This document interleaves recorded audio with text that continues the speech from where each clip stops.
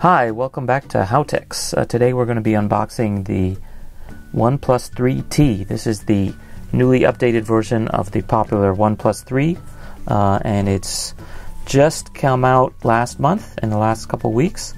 And the OnePlus 3 only came out in June, so it's kind of surprising that they've updated to a new phone so quickly, but it's a very minor update.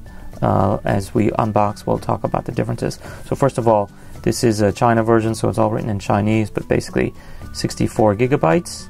Also, it says here in Chinese, this is the gunmetal gray color, and right now there's only one color available. So let's take a look inside the box. Packaging is basically the same as the OnePlus 3 as well, I believe.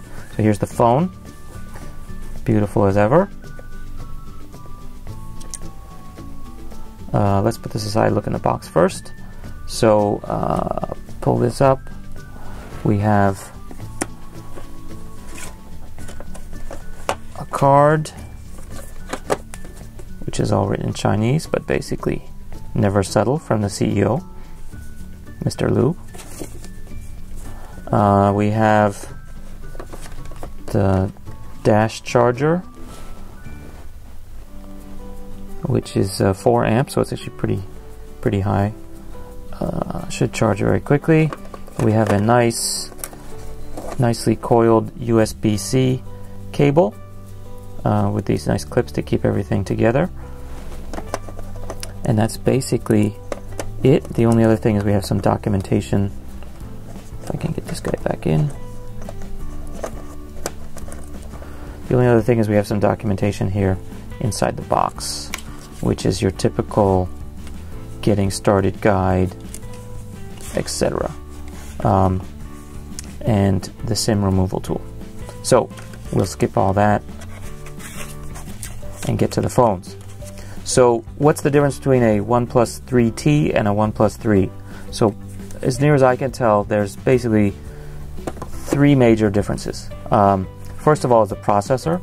So the OnePlus 3 has a 820 Snapdragon. For the new version, the 3T, they've updated it to a Snapdragon 821, which is the same processor you find in the new Pixels by Google.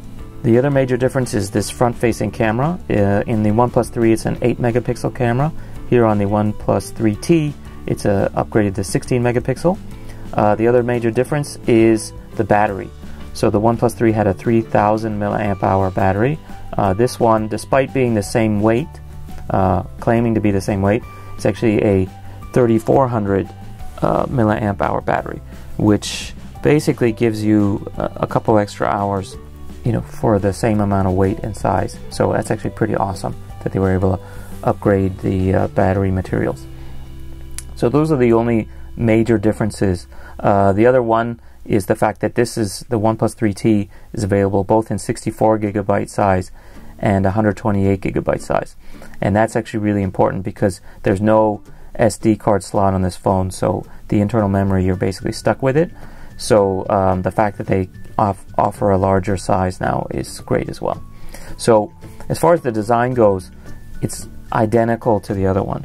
And I actually have a OnePlus 3. This is a OnePlus 3. This is a OnePlus 3T. You can't tell the difference almost at all. The markings are the same. The only difference is this is a slightly different color. This is, I think, call it graphite. This is called gunmetal gray. You can kind of see the difference, but I mean, depending on the light, it looks pretty similar.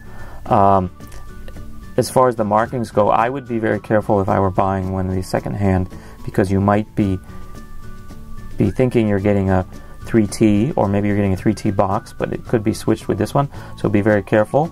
The clearly marked one, if it still has the packaging on here, is the part number.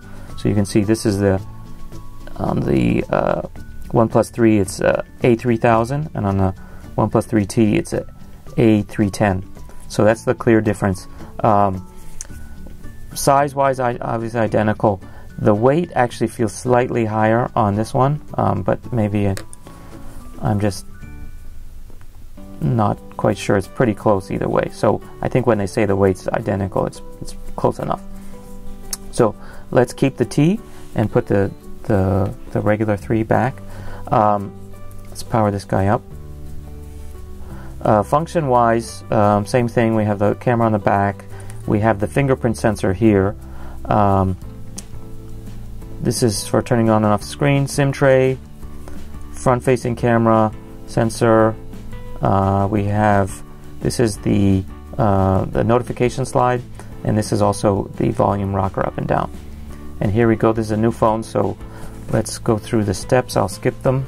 So here's the phone. Once you skip through all the setup, it looks like this. Basically, let's take a look under the hood. If I go to settings and about the phone, I can see some info on it.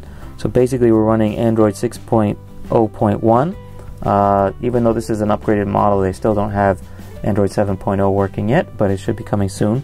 But basically you have 64 gigabytes internal storage, 6 gigabytes of RAM, and this is running Oxygen OS 3.5.3.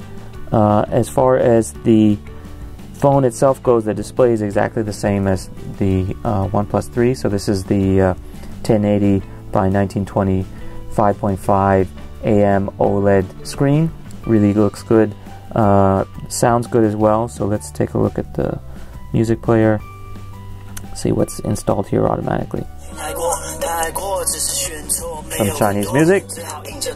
Not necessarily my favorite, but that's great. Okay, so that's the sounds. Let's take a quick look at the camera. It's basically your standard app, same as the previous one. Take some photos. So anyway, basically standard app, same performance. Actually, the rear-facing camera is exactly the same as the OnePlus 3 as well, and it's actually pretty good, so no need to upgrade that one. So those are the basics. If you have any questions, please leave a comment. Don't forget to check out our other how-to videos for the OnePlus 3T as well as the OnePlus 3. If you have any questions, let us know. Don't forget to subscribe, and see you next time. And last but not least, you can do manual. So you can choose the ISO, you can adjust various settings, exposure,